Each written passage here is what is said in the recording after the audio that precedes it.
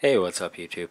Chris Gardiner here. Today, just going to show you a little bit about how I've been using Blender for 3D printing. Now, Blender is something I've talked about here to do more with, video effects and rendering, like virtual staging. I've got a video on how to do that for real estate, but this one's a little bit different. After having done some 3D printing, I already knew pretty well the interface of Blender, so I was hoping that I could start building my 3D products with that. And as you can see, I've got one little thing here, made it for my son's 3rd birthday. And it's just a little, you might recognize it, Paw Patrol logo, we got the paw. And I made this, myself in Blender. It was not on this computer, so I have a missing texture for the image I traced. So I was just going to show you a little bit about how I set this up for 3D printing. Now let's just start a new thing right here. Now I'm in 2.91, but it shouldn't really actually matter what you're in, since the features we're using have been around a long time. You may just have to look in a different spot for them. What we want to do is go into our scene and set our units. Now, most of what I do is translated into millimeters, and so working from the meters that it normally is into millimeters is 0.001, and then we're going to change that unit of length into millimeters. And there we go. Now we have a pretty good scaling, so let's get rid of this. Let's just get rid of that. And you may want to start working in orthographic view sometimes when you're doing this. Let's just add a mesh cube. And now you see it's at 2,000 meters. Let's bring it down to something we print at. So let's call it 15 millimeters. How about? There we go. Cube of 15 millimeter size. And let's just double check all that by going through. Scale is set at 1, and there we go, 15 millimeter edge length.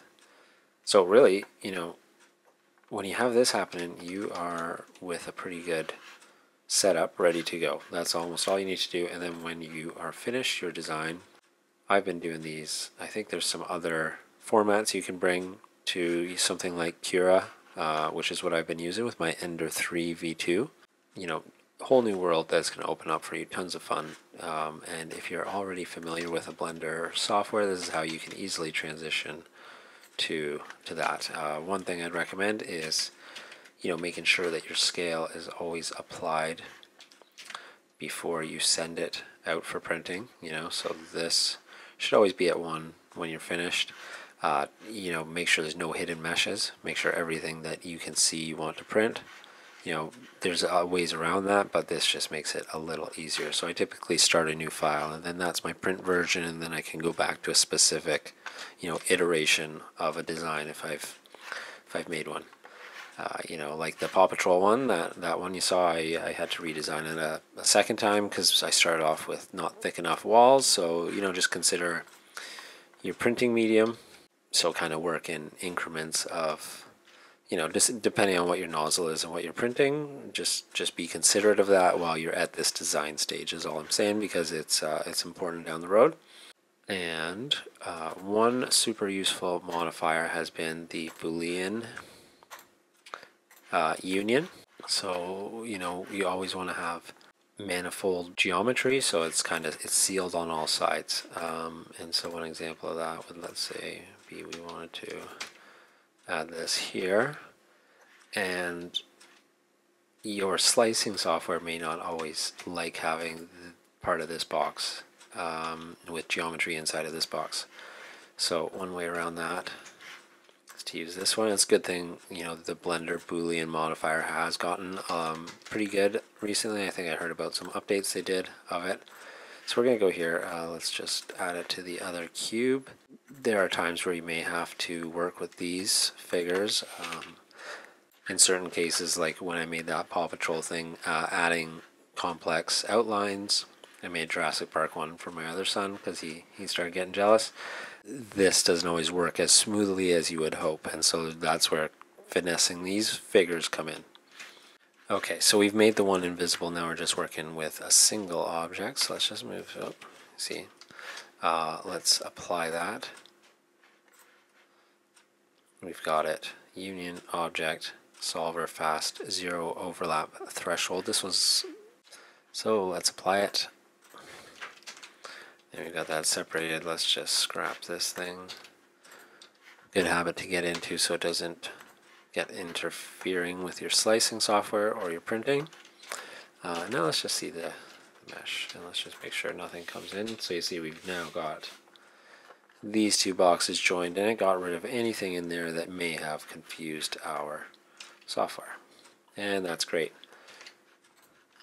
So from there, we could go export. STL's here. Now this is something selection only.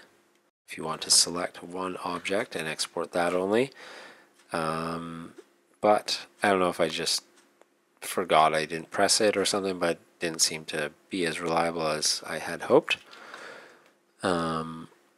Same with this apply modifiers. I would definitely make sure you apply your modifiers yourself and confirm your, your geometry and all that, your mesh, as we just kind of did on this simple situation. And then because we set up our scale properly earlier, we can leave most of this basically as it is. And your export, and you are basically good to bring it into your slicing software and take it away from there. So that's about it for this video. Not much to it.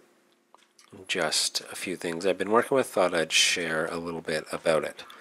Thanks for watching, and hopefully some more videos coming your way soon.